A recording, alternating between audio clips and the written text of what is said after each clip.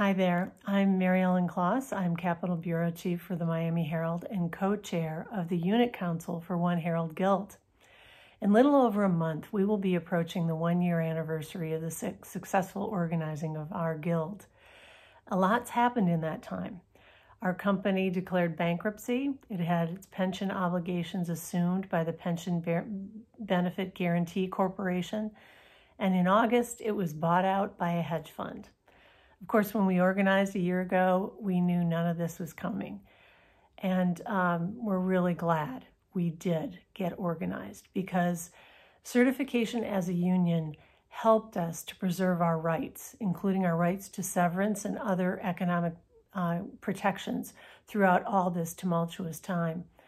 During bankruptcy proceedings, lawyers from the NewsGuild were allowed at the table, and they provided us representation we never would have had if we had not organized. Organizing also gave us agency to negotiate for protections as our company ended the lease on our building and asked us to cover events without supplying us with PPE.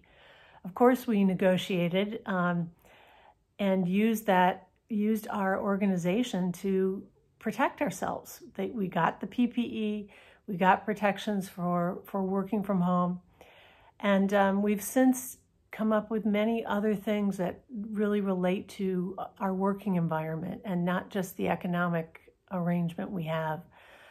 We've presented management with ideas on how to better diversify our union and improve our hiring practices.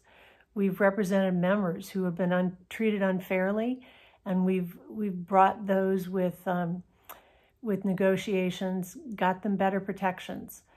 And we're now back at the bargaining table to finish work on our very first contract. And through it all, the NewsGuild has been at our side. You know, we all live in unsettled times, and it's more unsettled for our industry whose business model is broken. But one of the things I think we all agree on is that journalism is not going away. And so working together is the best way to become stronger and make journalism stronger.